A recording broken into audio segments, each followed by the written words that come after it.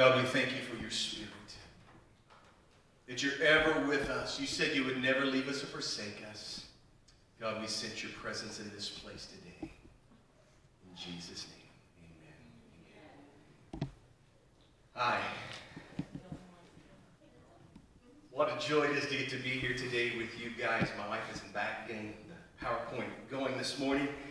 My name is Tami Leathers, my wife Tami. I'll be up here in just a few minutes. We are U.S. missionaries, chaplains to Lifehouse. And what a joy it is to get to be here today with you. And I can't tell you enough how great this is to be with you. And I want to tell you how fortunate you folks are to have such incredible pastors that you have.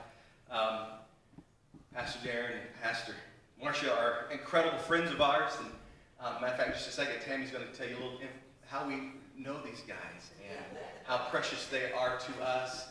And so we're just excited to get to be here today.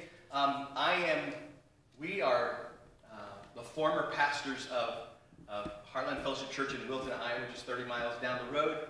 And last Sunday was our last Sunday to be the pastors there. And you guys are the first church that we get to come into to tell you what God is doing through Lifehouse. And I'm also the retiring chief of police in Wilton, Iowa. Christmas Day, I will be fully retired as the chief of police for the last 15 years. I have been bivocational, doing two things. My wife was the women's home director for a ministry with ladies that were struggling with substance abuse. We'll share a little bit more about that and why God has led us to this incredible ministry that we want to share with you guys today. Good morning. I'm so glad to be here today, and we really looked forward to coming to this church. Like Tim said, we've known Marcia. We know her as Marcia Dunn back in the day. When we first went to Heartland 17 years ago, we took on our first missionary, and it was Marcia to Cambodia. And we got to pour into one missionary for a long time, and it was just such a blessing to us to have her. And she is just a sweetheart. You guys are so blessed to have her. Give them a hand. Yes. And then getting to know Pastor Darren through her now, and this wonderful relationship that they have as husband and wife, and what a blessing that is. And when we first started this journey earlier this year on deciding on becoming missionaries for the Assemblies of God, U.S. missionaries, the first people we thought of is, let's go sit down with Marcia and Darren and let's talk to them about it. So we met them for dinner at Cracker Barrel, and we sat and told them our heart and said, what do you think? Are we crazy? What are we doing? And they just poured into us and let us know that we're on the right track, and if this is what God's calling us to do, then this is what we should do. So we appreciate you guys so much. And we're also blessed to know the Dibberns. Back when we were youth pastors almost 2 decades ago in Rock Island, they were at the church there, and we got to be the youth pastors of their daughters, and that was such a blessing too. So it's good to see you all as well.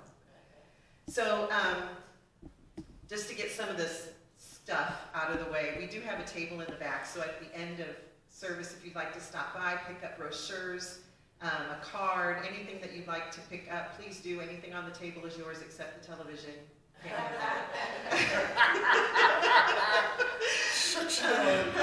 I will put a limit on that, not the television.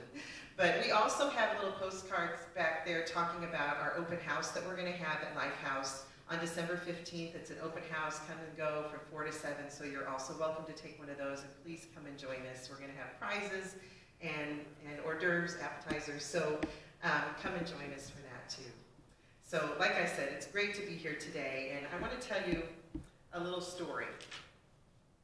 This is Heather. And Heather, when she was a young girl, was abused. Not by a family member, but by someone outside the home. And through that episode, Heather struggled. And not having anyone around her that knew Jesus and told her about Jesus, she turned to other things. And by the time she was 15 years old, she was a full-blown drug addict. And as she got older, it got worse and more involved and more drugs and different things. She ended up having 3 children. And as her addiction got worse and worse and worse, she ended up not having enough money to support it. And so she had to do something to support it. And what she did is she turned to people and started befriending them and forging their signature and stealing their identity. And where does that lead you? It leads you to jail and eventually prison. And that's where Heather ended up. And we have, through prisonpolicy.org, we have some different statistics here. 1.9 million women were released from prison or jails in 2016. Research makes clear that women returning from prison or returning home from prison have a significantly higher need for services than men. Women who can't secure safe housing may return to abusive partners or family situations for housing and financial reasons. And according to reports, interventions should provide a safe, respectful environment, promote healthy relationships, address substance use, trauma, and mental health issues, provide women with opportunities to improve their socioeconomic conditions, establish comprehensive and collaborative community services, and prioritize women's empowerment and provide help for family reunification. Well, that's what we do at Lifehouse. We take women into our home and we help them reset, restore, and recover from substance abuse. But we do it by one way, and that's through Jesus Christ. Hallelujah. Amen. Because we know that government programs are out there, but it's not helping. It's not helping. And so we know that Jesus is the answer. So our mission statement at Lifehouse is, Lifehouse exists to provide an encouraging and safe environment, to empower women on a journey to seek improvement in their health, and give them hope and freedom from strongholds through education and spiritual direction, so they can find their purpose through Christ and live a productive and addiction-free life. Amen?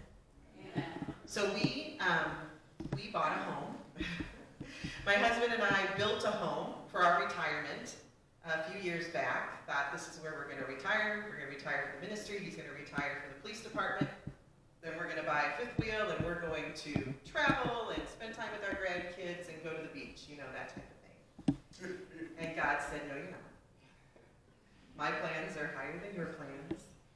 And so God got a hold of us and said, this is what you're going to do. So we sold our house that we had built for our retirement, and God opened up this wonderful place that there's a picture of it behind me here. This is an almost 6,000 square foot home that we can take into up to 12 women into our home. And right now we're going to start with 4, and then we're going to expand a little bit more. But we just closed on the house a few weeks ago. We've been living there since July, and it is just absolutely a blessing from God. A blessing from God. It was a financial step, but it still is exactly what we need for what we're doing.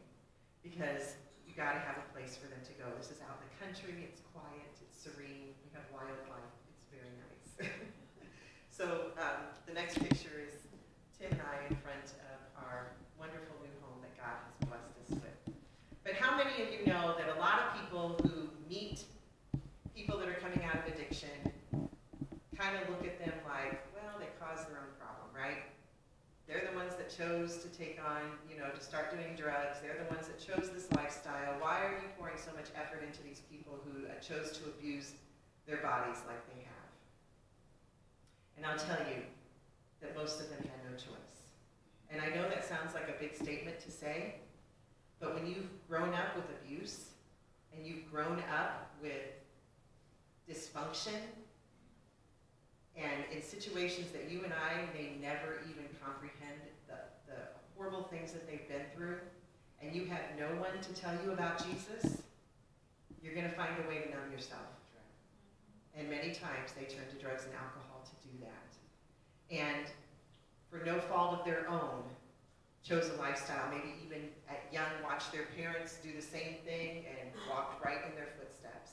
And they need a place to go, and they need a society that doesn't say, we don't want to help you, you did this to yourself. They feel discarded, and we want to show them that Jesus loves them and that there's victory through him. So, this next picture is Heather. Heather came to me, and she didn't know anything about Jesus at all.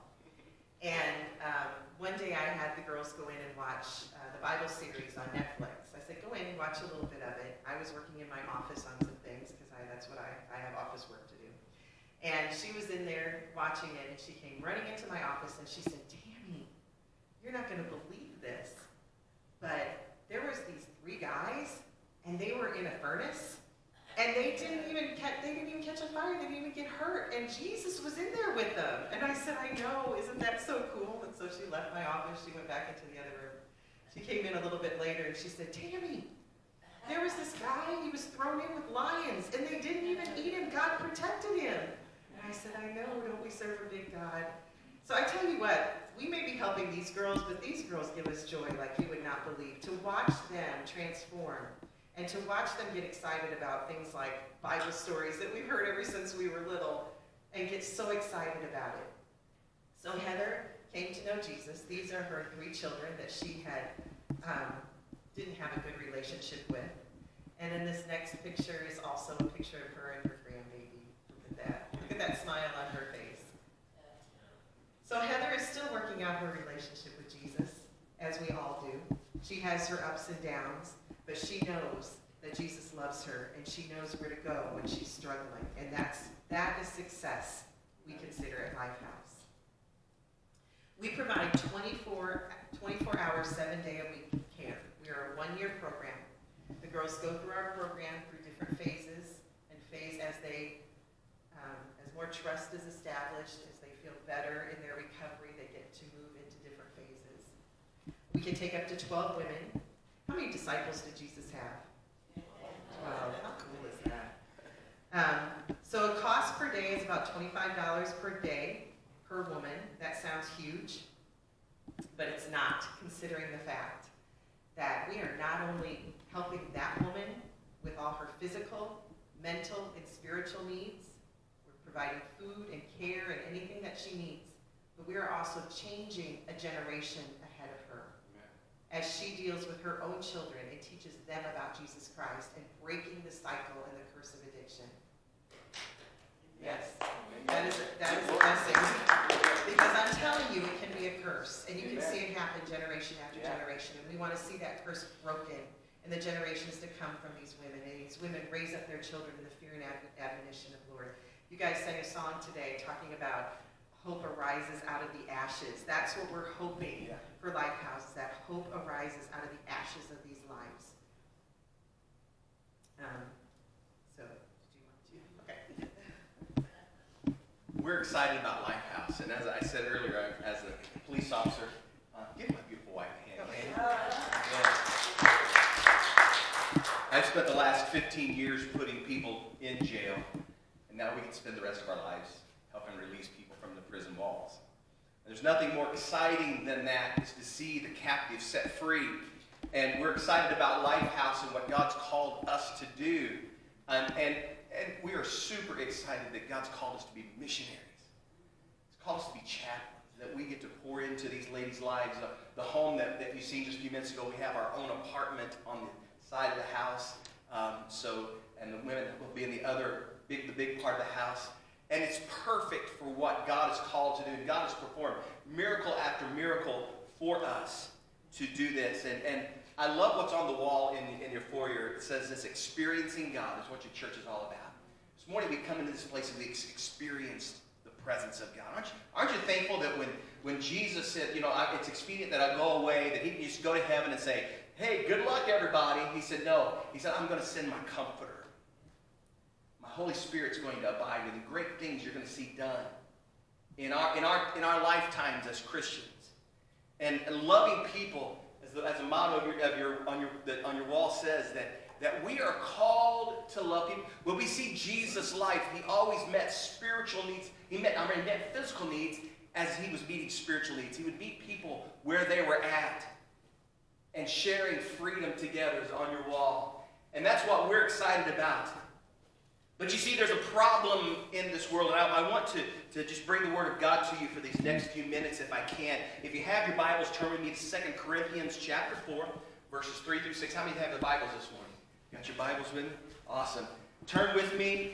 There's a portion of Scripture here that I want to read to you, and I want us to look at that really begins to explain what's going on in this world since the foundation of the world. When God created Adam and Eve, there was this thing that began to happen after the fall. And here's what it says in 2 Corinthians chapter 4, verses 3 through 6. It says this: "And even if our gospel is veiled, it is veiled to those who are perishing. In their case, the God of this world has blinded the minds of the unbeliever, to keep them from seeing the light of the gospel of the glory of Christ, who is the image of God. For what was proclaimed is not ourselves, but Jesus Christ as Lord, with ourselves as your servants for Jesus' sake. For God, who said, 'Let light shine out of darkness,' has shone in our hearts to give the light of the knowledge of the glory of God in the face of Jesus Christ." Father, thank you for your word this morning. God, in these next few minutes, God, I pray that your word would penetrate our hearts, our minds, and our spirits today. God, may we be able to see what's going on in our world around us. And God, may we, as your children that carry your light, understand what you've called us to do. In Jesus' name, and everyone said, Amen. This portion of Scripture is telling us that the world has a veil over their faces, over their eyes, over their minds. And as we watch the news around us, as we watch what's going on, it's so evident that people are blind to God. The world is filled with people that are like blind people walking around the world with no idea where they are going. Matter of fact, some even celebrate their blindness. And if you really stop and look at that scripture, we stop right there. We say there is no hope for this world. I don't know about you, but sometimes when I watch the news, as I see this world kind of just going downhill, I start thinking, oh, even so, Lord Jesus, come quickly. I want out of here. Did anybody else do that? Am I the only one? Sometimes I go, oh, Lord, I'm ready to go. Because this world is just getting worse and worse. I can't believe in the last 15 years that I've been a police officer to see the things that are going on, the things that are celebrated, the sin that is so celebrated today. And the people are walking around this world blind. And in their blindness, they begin to look for answers. You see, we are designed as people with a hole in our spirits. There's a hole inside of each person ever created, ever born, that there's this hole that people begin to try to fill that hole in their life with something. Some people turn to drugs, some to alcohol, other things that they begin to turn to. And you see that what the Scripture's talking about is as people are so blinded that, number one, the world is blind to God's love. Matter of fact, even today we see what's happening around the world. In China, Christians are being persecuted, being killed. So many are being martyred for the cause of Christ. And people aren't seeing God's love. The Scripture talks about how Satan has blinded the hearts and the minds of people to the point that sin is celebrated. And then people, as they celebrate in their sins, they find themselves caught in addictions. They say that 46% of all of us know someone who is caught in addiction. Whether it be alcohol or drugs or some other addiction. Every one of us in this room probably knows someone who is struggling with addiction. And the thing about addiction is that satanic hold that happens in lives that gets such a grip on them that there is no hope for them because of their blindness. So you're saying, Pastor, this sermon this morning is a pretty much a downer. According to the world, yeah, it's a downer. But let me just tell you this: that number one, God's love must be seen through us. How is people's veils going to come off of their eyes Is God going to miraculously just going to strike down and things are going to begin to happen where God's going to say, church, we're not doing a good enough job, so I'm going to have to do it? God does that every once in a while. Sometimes God grabs somebody from the pits and the clutches of hell and pulls them out miraculously by His Spirit. But you see, the way God wants to work today is through you and me. That's what the empowerment of the Holy Spirit is all about. Amen. Matter of fact, Jesus said this. He said, greater works are you going to do. Great. You see, we have the opportunity as Spirit-filled people. Jesus was excited to go away. He had fulfilled what He had come to do. That was to be the Lamb of God that would take away the sins of the world. But He said, I am going to send my Comforter, the Holy Spirit, the third person in the Trinity. He's not the third and last. He is the one. That God's Spirit, Jesus Christ, the 3-in-1, has come to abide in us. That outpouring that happened on the day of Pentecost is still available to us. And that infilling of the Spirit of God that raised Christ from the dead dwells in you. And that you see, we get to be the ones now to go into this dark world and begin to help pull the veil off of blind eyes. Hallelujah. You see, we want pastors to do that. We want evangelists to do that. But you see, that's limiting the power of God. God says, I want to take you. I want you to be that person that God's love must be seen in you and me. We can't be grumpy Christians that stand around and with a sign that says turn or burn.